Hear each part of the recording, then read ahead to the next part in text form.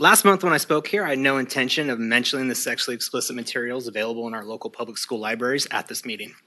I had hoped I was going to be able to be my normal nerdy self, be able to complain about your budget priorities and why the pothole down the street from me hasn't been filled since 2017, or how the rent is just too damn high. But Madam Mayor, at the last meeting, you effectively called me a liar in front of roughly 50 people in this room, half of whom are high school kids, in what I'm guessing was an attempt to gaslight me. And since you're not my wife, I can't let that stand without a response.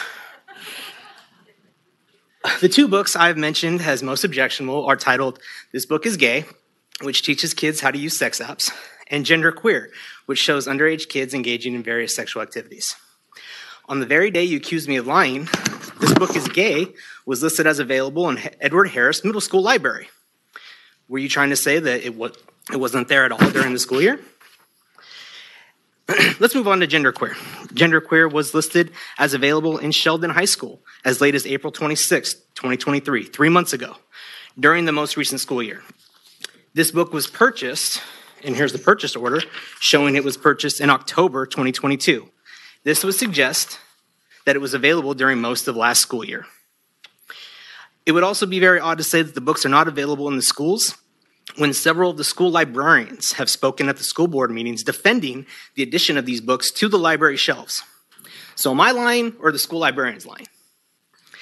Now, I have to admit that Gender Queer being available in a high school rather than a middle school means that what I said at the last meeting was, as the mayor put it, not factually true. You were right. This pornographic book is not available to kids as young as 12. It is available to kids as young as 14. That's so much better. Oh, but the book that teaches kids to sign up for sex apps, that's still available to kids 12 years old. Congratulations on mastering that basic politician skill of being factual but not accurate. Well done, you.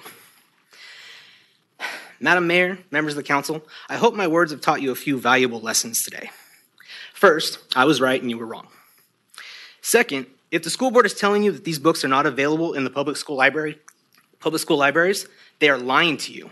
And if they aren't lying to you, and they have removed these books from the libraries, that means the school board isn't being transparent with parents, which you as a former school board member should find troubling.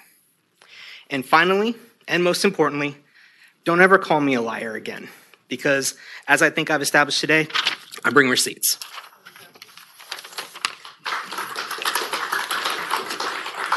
Thank you, sir. Thank you for your comments. And as a reminder, once again, that the City Council has no jurisdiction or authority on school district matters. Anybody who has questions regarding curriculum or any other matters should take it up with the school board and the school district.